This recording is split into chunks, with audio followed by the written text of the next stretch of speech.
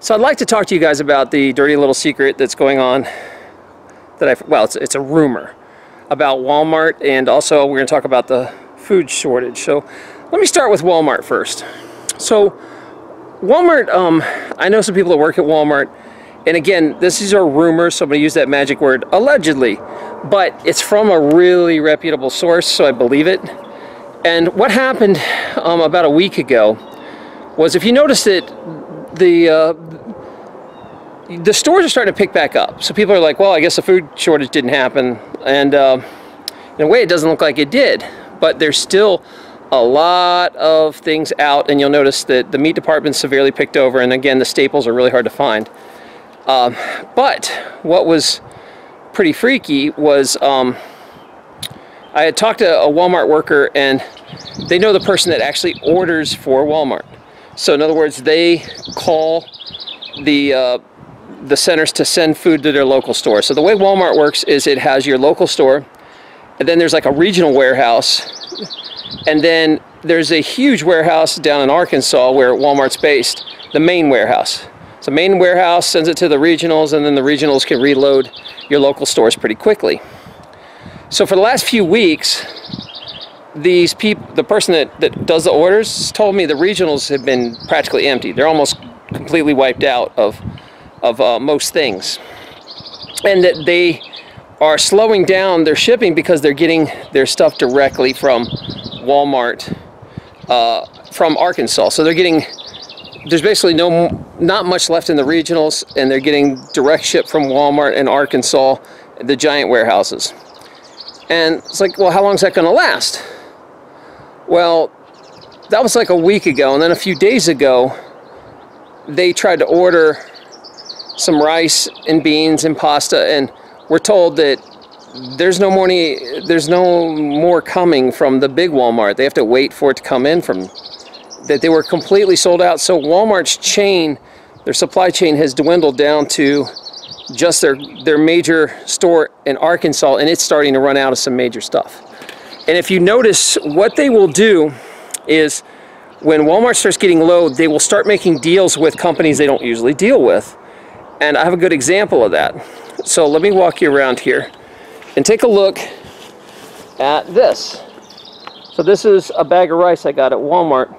I have never seen rice from India from Walmart or anything like this ever. And what they're doing is they're kind of panicking and just filling the shelves with whatever they can find. So you're getting all these weird brands that you've never seen in there. So what that does is they're just filling holes wherever you can. And so you'll see something where it's called, there's outs in Walmart. So what that means is something's out on the shelf. And a normal store, I'm told, about 200 to 300 items are always out. And the last count was over 1,500 items were out in the store this week. So that could just kind of give you an idea of how many warehouse outs there are. So they have warehouse outs and factory outs when the factory stops making it. So right now it's just warehouse outs. So I thought this is a pretty credible source, but again, it's a rumor that the major Walmart has pretty much run out of staples, and they're scrambling, trying to fill it with whatever they can find. Hopefully that picks back up, but you know, this is what I was predicting would happen with the ports being closed and all that stuff coming from the Asian countries, and some of the countries like Vietnam just stopped shipping rice, you know, that this stuff's not going to come.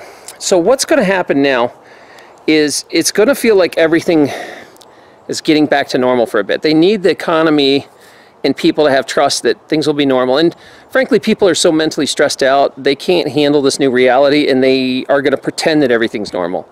So you will see stuff on the shelves. It'll be still picked over, and it'll be weird brands you hadn't seen, but they'll have stuff, and people will be like, see, there was no food shortage. But what's going to start happening is stuff's just going to disappear and not come back in, and disappear, and I think it's going to be a big slow wind down. I don't know how bad it's going to get. Maybe when everything opens back up, there's some food that they can ship in and keep this limping along. But it has a real potential that if somebody's, like, you know, gets out that, hey, this food's not coming back, I think there might be a rush on food again. So As for me, I don't trust any of this. I think this is just maybe a month or two of cooling off and trying to get people to relax, but the signs that the shortages are still there. The articles are out everywhere saying, you know, you better prepare. And financially, I mean, if you guys hadn't realized, like, some of these articles, I'm going to show you a bunch, and I'm using the lamestream media because some reason people give it more credibility, but we both know what the deal is with that. But just the fact that they're talking about it means it's already too late. That information is everywhere. So we're going to talk about some articles I'll take you through, and I'll give you my final thoughts like Jerry Springer. One of my viewers, Jen, sent me this picture of a local grocery store where she's at in North Carolina that is putting manufacturer stickers out. So they're not just out, there's no more coming from the manufacturer. And I assume you're going to start seeing these more.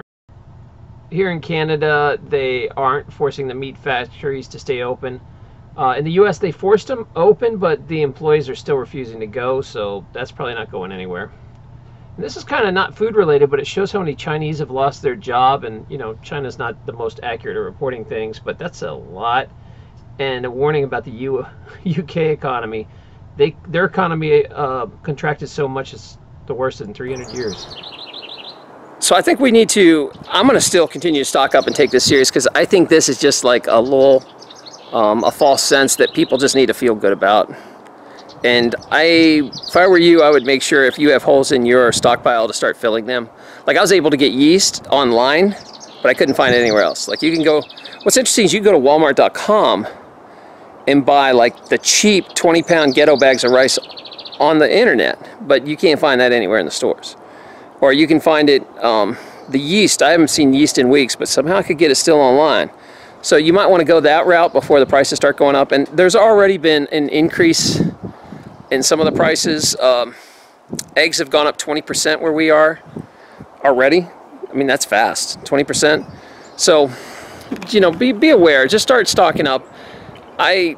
Hopefully you guys take it serious, but at this point I'm done yelling about it. I just thought I'd share those rumors with you.